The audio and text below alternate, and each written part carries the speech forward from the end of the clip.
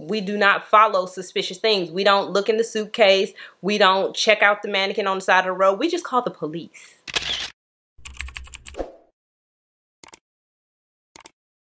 Hey y'all, welcome back to my channel. My name is Janae, if you didn't know, and today's video is day 2 of Halloweek. So if you're ready, let's go. Alright y'all, so today we're going to be talking about Lisa Ann French, who was born on June 2nd, 1964 in Oshkosh, Wisconsin, to her parents Mary Ann Garrick and Alan French. Unfortunately, Mary Ann and Alan's relationship didn't last and they decided to go their separate ways. And once they did this, Mary Ann and Lisa moved from Oshkosh to Fond du Lac, Wisconsin. And Fond du Lac is only about a 30-minute drive approximately from Oshkosh. And at some point, Mary Ann will meet a man named Bruce DePaul and the two of them will move in together. And I don't know if Mary Ann met Bruce before she moved to Fond du Lac or if she met Bruce and then they moved together. I don't know. But nonetheless, the two of them found a place together. And by 1973, little Lisa was now 9 years old and she had a newborn baby brother. And at the time, Lisa is a 4th grader at Shegwick Elementary School. And she was also a member of the Girl Scouts.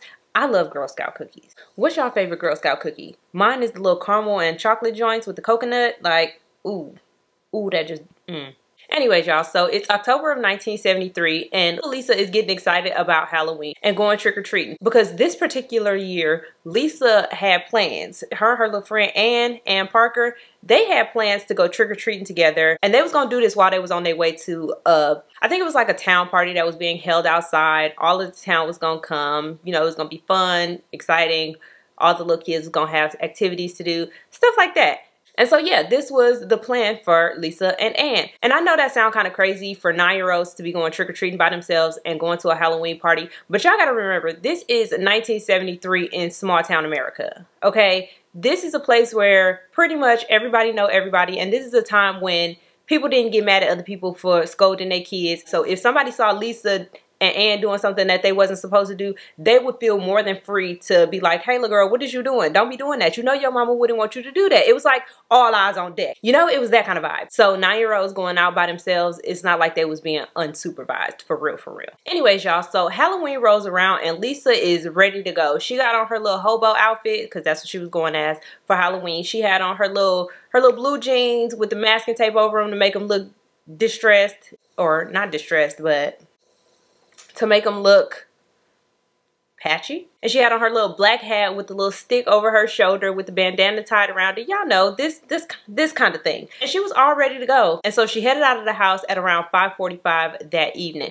Now, like I said, initially the plan was for her and Ann to do this together. They was gonna go house to house trick-or-treating until they made it to the Halloween party. However, Ann had did something. She had did something to get in trouble and she was grounded. So her mom told her that she was not able to go trick-or-treating or to the Halloween party. And so Lisa had two options. She could either go home and stay in the house and not trick-or-treat because Ann couldn't go, or she could do this alone. She could do this by herself and trick-or-treat, go to the Halloween party, come back home, no big deal. And so she chose the latter of the two. She decided that she was all right being a lone wolf and she started her trick-or-treating journey to the party. And she ended up stopping at the house of her teacher. She stopped at the house of another classmate and another neighbor, seemingly headed in the direction of the town party. And Lisa was a pretty responsible child and she knew that her curfew was 7 o'clock p.m. She was supposed to be in that house by 7 o'clock. But when Lisa's curfew came and went with no sign of Lisa,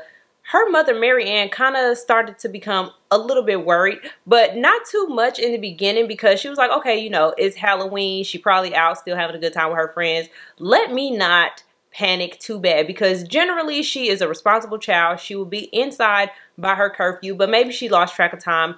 Let me just give it a little bit. But when 10 o'clock rolled around and Lisa was not in the house, Mary Ann started to panic and she gathered up all of her neighbors. She gathered up all the townspeople that she could, and they started a search party for little Lisa because this was very uncharacteristic of her. But the first night came and went of people searching for Lisa with no luck. And then another day and another day. The search for little Lisa went on for 4 days all across the county with thousands of people showing up to help Mary Ann find her daughter. And then on November 3rd, 1973, a farmer named Gerald was riding home on his tractor in Taycheedah, Wisconsin at around 11:30 a.m. when he noticed 2 brown plastic bags kind of on the opposite side of a barbed wire fence, and he decided to go see what was up. I don't know why. I'm glad he did, but again, we do not follow suspicious things. We don't look in the suitcase. We don't check out the mannequin on the side of the road. We just call the police.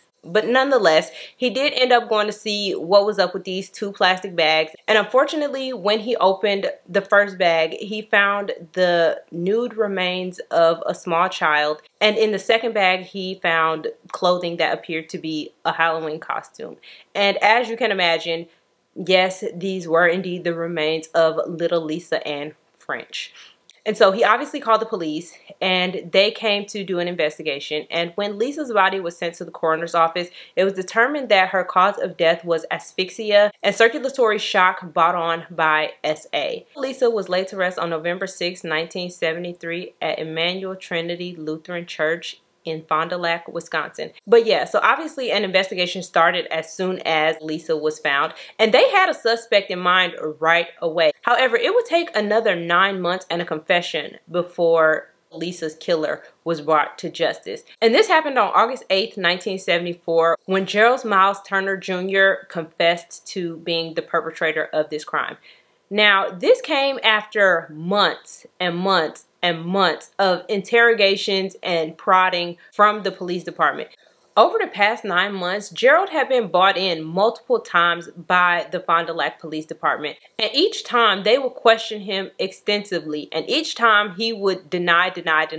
Another time that he was brought in for questioning, he actually agreed to do a polygraph test. But the results of this polygraph test came back inconclusive. So they couldn't say that he committed the crime, but they couldn't say that he didn't commit the crime either. But they were still convinced that Gerald was their guy. And so finally, during one of the interrogations, they collected body hair from him and sent it off for testing. And when the body hair came back, it came back positive to body hairs that were found not only on Lisa's costume, but on Lisa herself. And once the results of this hair testing came back, Gerald decided to confess.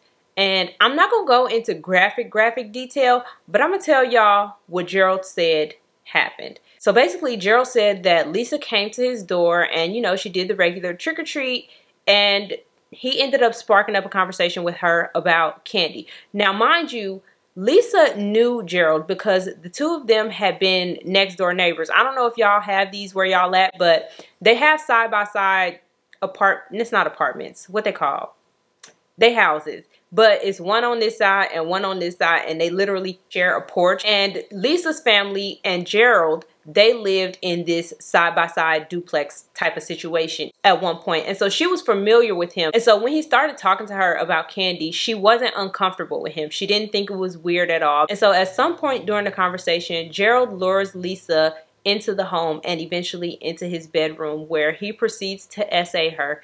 And he said that after the SA, she was no longer breathing, and that he tried to resuscitate her, but his resuscitation efforts was cut short because his girlfriend and his little baby, his new infant child, came home from the party that Lisa was supposed to be attending. His girlfriend, whose name was Arlene, had taken their infant child to the Halloween party that Lisa was supposed to be attending. Anyways, so she comes home at around 7 o'clock. So he got to stop what he's doing. He throws on a robe and tells Arlene that he is sick.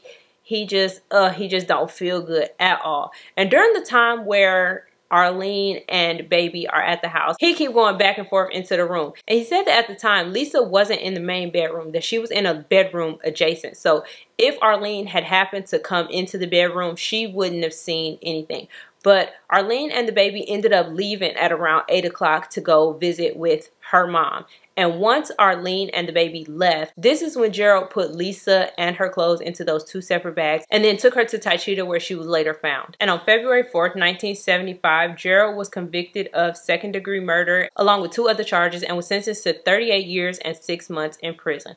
However, on October 13th, 1992, he was actually released for good behavior. And as you can imagine, Lisa's family was not happy about this. And not only was Lisa's family not happy about this, but pretty much statewide outrage ensued because why is he out?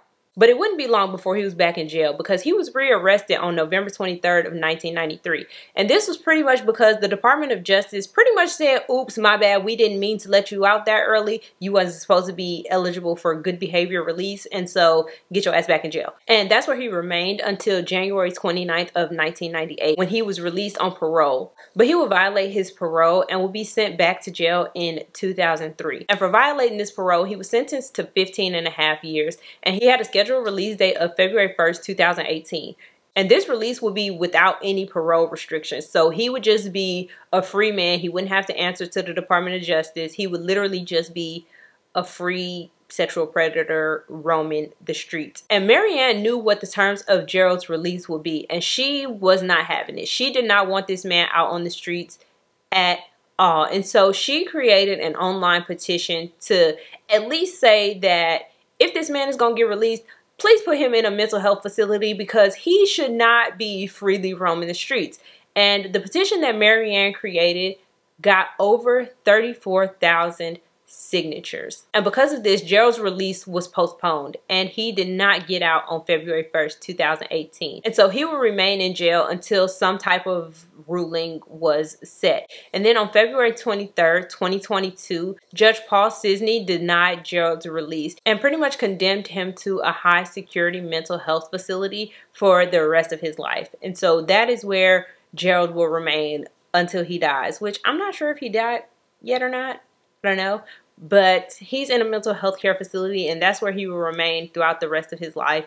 And he will never be able to do this to another child because why would y'all let him out in the first place? But yeah, y'all, that concludes day 2 of Halloweek. Thank you all so very much for watching. Don't forget to like, comment, and subscribe, and I will see you all in the next one.